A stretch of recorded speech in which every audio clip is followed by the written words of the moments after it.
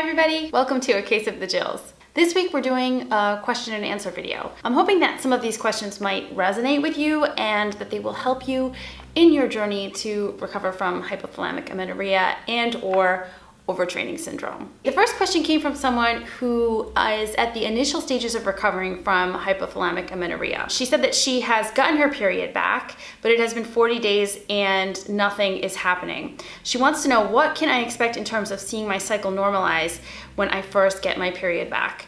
This is a great question, and it is a question that a lot of women ask. You can expect the unexpected in the first few months right when you get your period back. Your period at this time may vary greatly with regard to duration, so it could be just a couple of days up to 7, 8, 9 days. It could be like a very long bleed.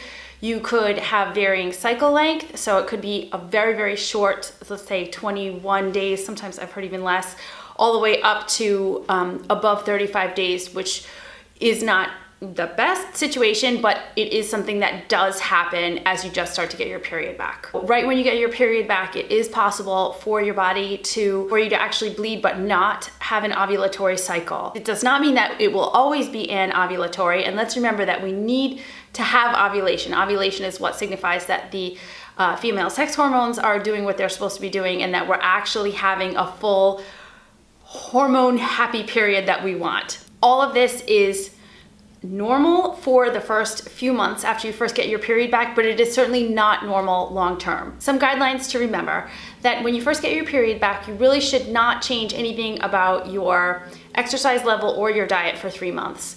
Meaning, don't start adding exercise because you're super excited that you got your period back. Like, don't stop eating the bagels for breakfast and the extra snacks during the day and all the fun things and enjoyable things that you've been doing. Don't stop your good nutrition. This is not the time to make any alterations. You just want to get your body to normalize. So you want to just keep with the good habits that actually got you to get your period back in the first place. The question of this person specifically is, it's been 40 days and nothing is happening.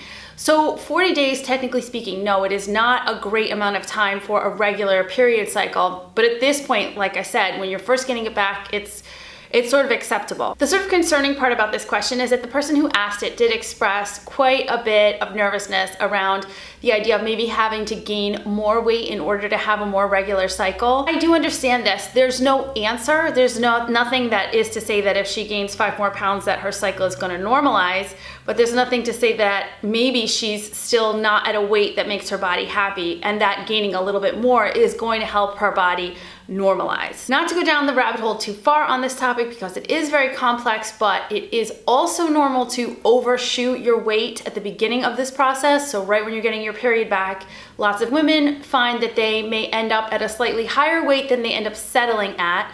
I know this was true for me. I know this is true for a lot of women, but you actually can't get to that point unless your body has enough weight where it feels comfortable enough to continue to produce the hormones necessary to give you a period. You're gonna hear this theme repeating over and over again with me, which is that there's really no way around this. You kind of have to gain the weight, you kind of have to stop exercising, you have to eat well.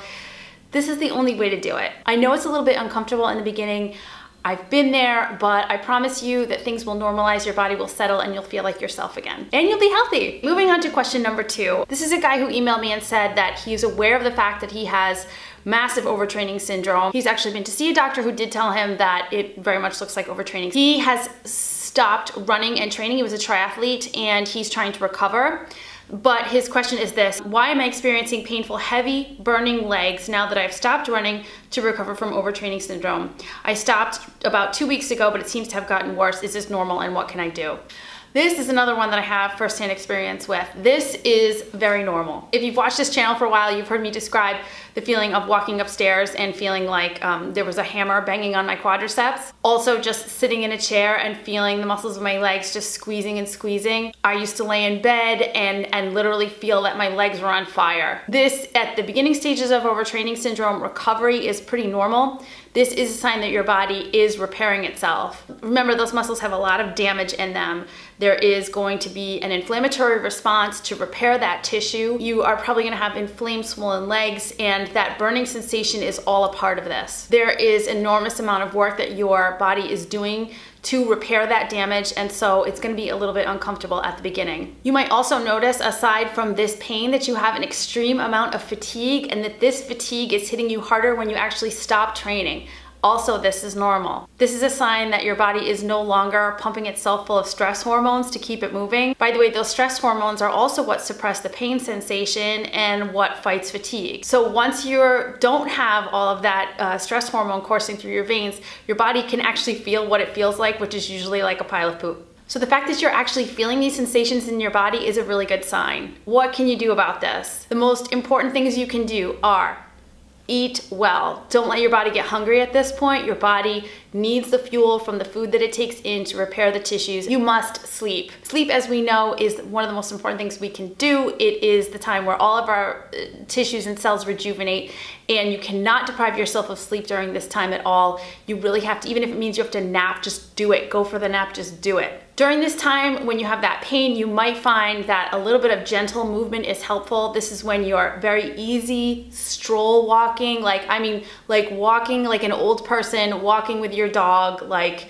walking with a toddler. Just chill, relax, and walk. Some gentle foam rolling might be helpful here. So not like where you like lay on it and you're destroying yourself, but like gentle foam rolling. You might also enjoy maybe getting a massage. You've got to take it easy on yourself here. Your body is going through the tough spot to get to the good stuff, so let it be.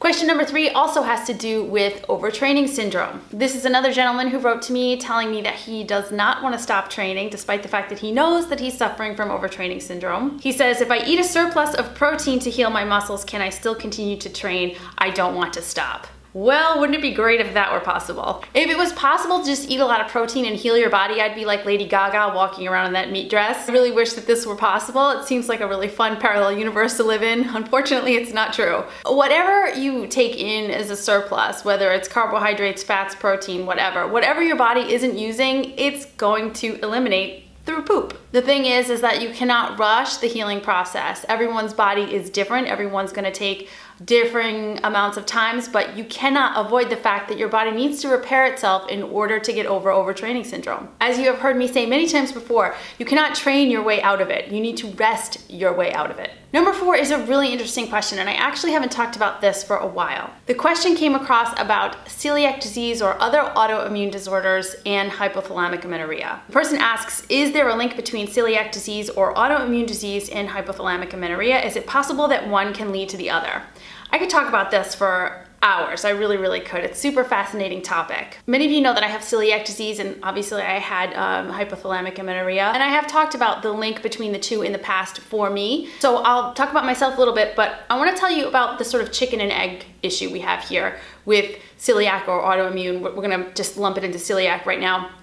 And HA. In young people and young women, if you have untreated celiac disease, chances are there's going to be malabsorptions in the gastrointestinal system because the intestines are very damaged, so the nutrients from the food are actually not getting into the body. That malnutrition can lead to secondary amenorrhea, meaning that if there was a young woman who did have a period and then she lost it as a result of malabsorptions of food and undernutrition or malnutrition, yes, it is possible that she would lose her period due to that. In slightly older women who are of childbearing age and they are getting a period, however, they're having fertility struggles. So remember, they're getting a period, they're having fertility struggles. It has been shown that in about 4% of those cases, we might be able to count on an undiagnosed celiac disease or gluten sensitivity. So let's just make the distinction there. So we have young people with undiagnosed celiac disease leading to malnutrition, which could lead to secondary amenorrhea, or we have older women who do get a period but are infertile, and in 4% of those cases, we might be able to look at celiac disease or undiagnosed gluten sensitivity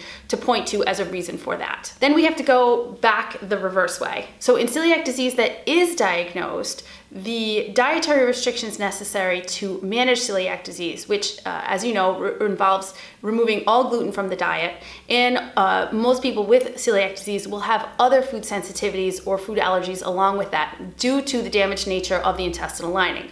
I myself have problems with lactose and a bunch of other foods that I don't even want to deal with right now. Let's just say that it does require the person to remove a lot of types of food from the diet. If people are not educated as to what good substitutions may be in order to fortify their diets with appropriate nutrition, despite the fact of removing all of this stuff, we might have a situation where that person is not eating enough and not eating enough of certain types of foods, leading to an undernourishment or malnutrition, and that may end up in secondary amenorrhea again. So you've probably heard my story a million times before, but you know, as an ultra runner, I was not fueling adequately because I took all of the gluten out of my diet and didn't think to replace it with adequate amounts of starchy carbohydrates. I also was definitely not eating enough calories in general and had a huge amount of fear around eating different foods because I was constantly thinking of the pain that they would cause. I do have a video about this that I call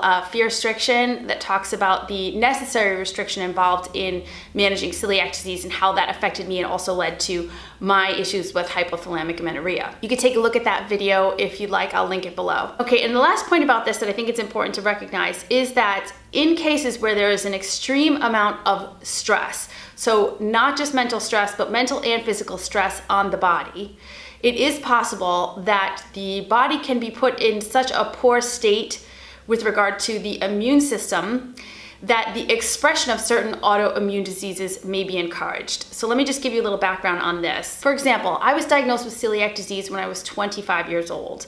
During that time, I was living in a third world country and I had gotten very, very sick many times, which required multiple rounds of antibiotics.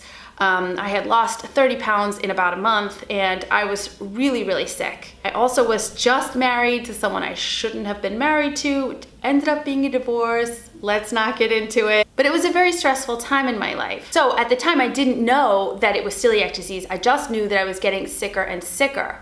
When I did finally get to see a physician to talk about whether or not I did have celiac disease and finally get tested, she explained to me that it is quite possible that the amount of physical and mental stress that my body was under led to a situation where those genes, which by the way, it's genetic, so celiac disease is genetic, you're born with it, but it just hadn't expressed itself to that level in me because up until that point, my stress level wasn't enough to kind of really hit my immune system hard.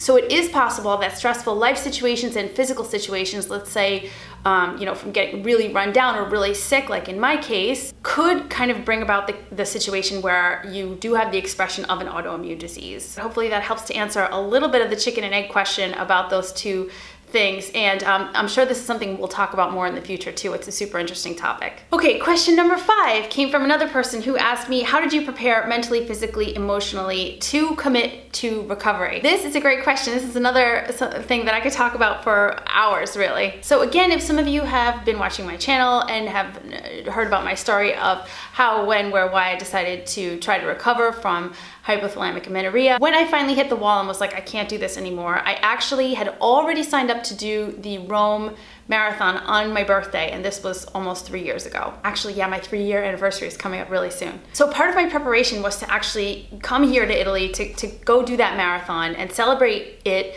on my birthday. And since I was turning a big round number on that birthday, it was a great moment for me to kind of give myself a fresh start. So I approached it, to be honest, as kind of a celebration, a chance for me to kind of get back to health, get back to myself and really get in touch with what I wanted to be and what my hopes and dreams were for health and the rest of my life. Some of the other things I did, which you've probably heard me talk about before, I started a Pinterest board. I love Pinterest. Put tons of photos of women that embodied to me the vision of health that I hope to have for myself. I pinned articles there from different journals that I had been reading, just all kinds of silly motivational quotes and just anything that really made me feel hopeful and completed kind of a vision I had for what I wanted for myself. I did scroll through that board very often in the beginning when I was feeling nervous, and it was really helpful to me. I started the Instagram account, A Case of the Jills, back then because I just needed a place to share my thoughts and my fears. I also did a lot of writing at that time, like painful teenage journal kind of writing and angsty. And I look back and I'm kind of laughing now, but it was really helpful for me. It was very cathartic to get my thoughts out. And finally, something that was really, really helpful for me was to talk about it. I found that I had some friends that were willing to talk about it with me. Certainly my husband at the time was my boyfriend, and he was so great about listening to all the things I had to say about it. If you have people to talk to, don't be afraid. Definitely get it out. It's really helpful to talk about it and share your thoughts and fears so they don't come up and bite you. And you can email me if you want to. You can also give me a call. We can set up a mentoring call together if you just want someone to vent to. By the way, you can do all that stuff through acaseofthejills.com. Question number 6 says, how does one's culture affect the propensity to develop HA? Okay, this is interesting. Let's remember that HA is not a disease.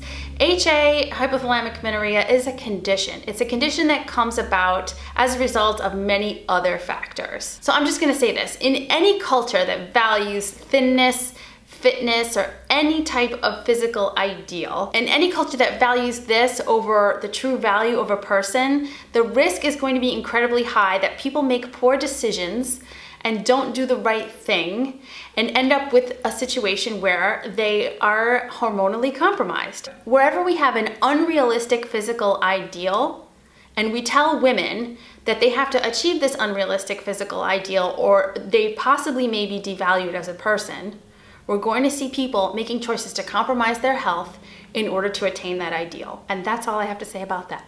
Okay, last question I saved for the end. It was a great question and it was something that I actually had to research and I'm really glad I did. The question is, can acetyl L Carnitine help me get my period back?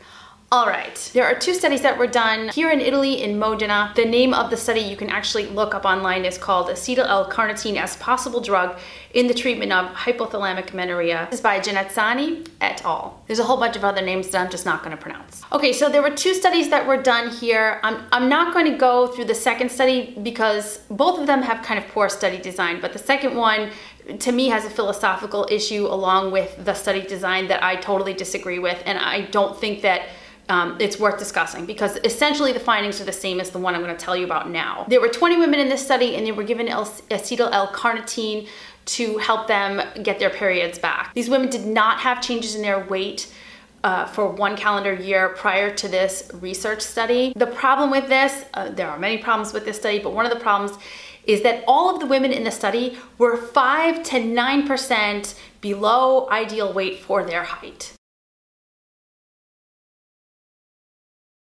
And yes, you know what? It's true that about half the women did get their period back using acetyl L Carnitine as a supplement.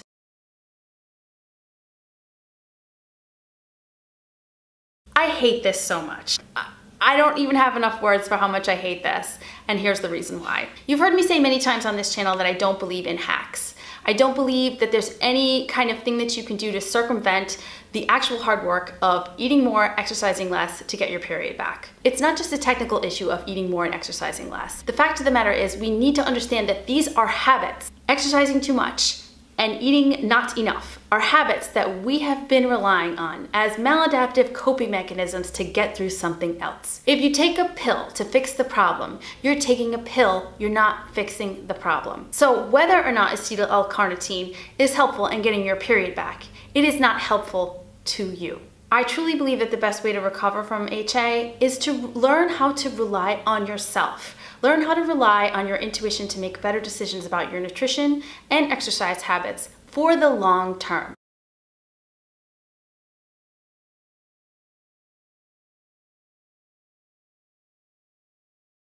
Otherwise, in my experience dealing with women, talking about this stuff for years now, it's gonna come back.